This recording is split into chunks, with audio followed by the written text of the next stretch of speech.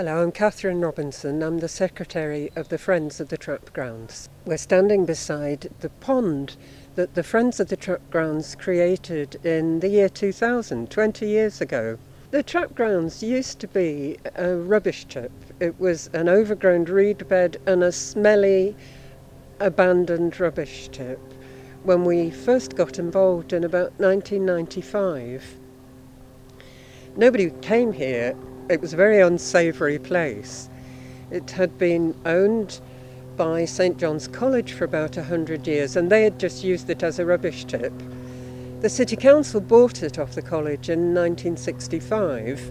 Local people carried on fly tipping here. All sorts of unsavoury activities went on. I never came here, I was too respectable.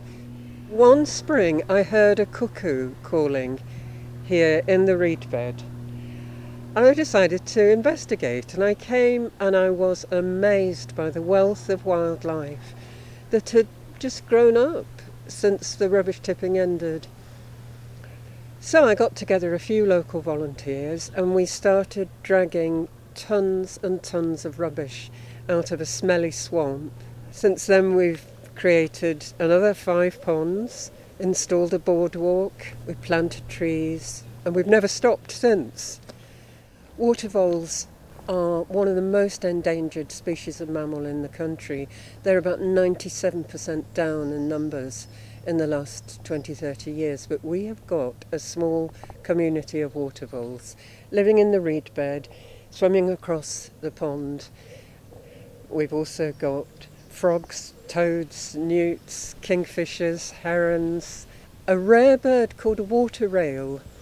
There's very few sites in Oxford City where the water rail breeds. It's extremely elusive.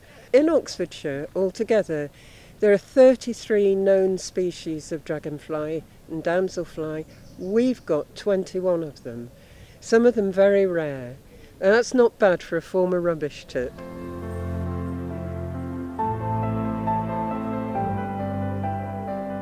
The Trap Grounds now consists of about 10 acres of reed bed, woodland, streams, ponds and meadows. But it was originally a much bigger area. It was actually part of Portmeadow. I found a map of 1769 of Portmeadow showing a very big area called the Trap Grounds. And nobody knows the meaning of the name, but I have a theory that it might have been where fish were trapped in channels dug across Portmeadow from the river.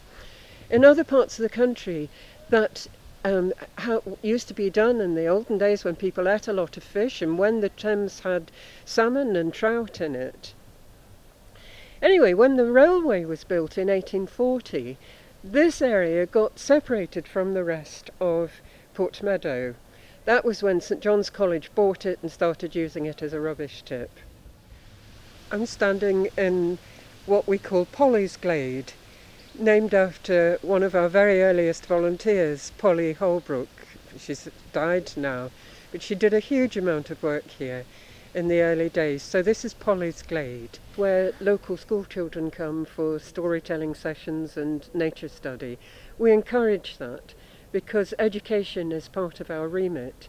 We have 3 functions. The Friends of the Trap Grounds exist for the conservation of the site, education of the public and recreation. And education can consist of anything from 5-year-olds doing storytelling to university graduates doing research projects, and that's good. We encourage that.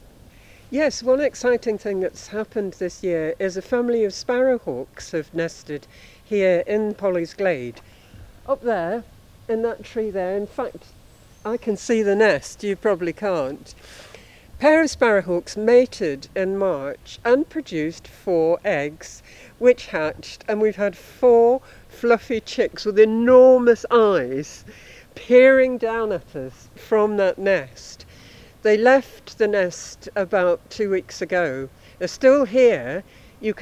Sometimes you can hear the chicks calling for food. Sparrowhawks, I think, are the only bird of prey that can fly in between trees. and you can see them gliding in and out silently. It's very exciting to watch.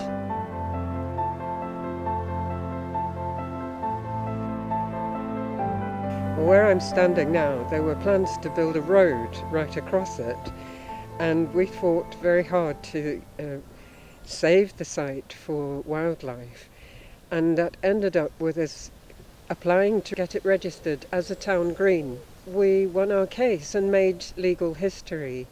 So this area west of the stream is now a town green, which means it can never be built on. It's protected forever. So we're able to get on and manage it, look after it, with the support of the City Council, especially the Parks Department. They don't have the resources in terms of manpower or money to look after all the green spaces in the city. So we raise the money and we provide most of the labour. But the Parks Department gives us expertise and really valuable support, which we're very grateful for. Places like the track grounds are so important, I think, for people's mental health as well as physical health. To have a place like this so close to residential areas is a wonderful resource. Parks, recreation grounds, they're good, they do a job, but it's places like this where you can come and be peaceful and observe wildlife that are so precious.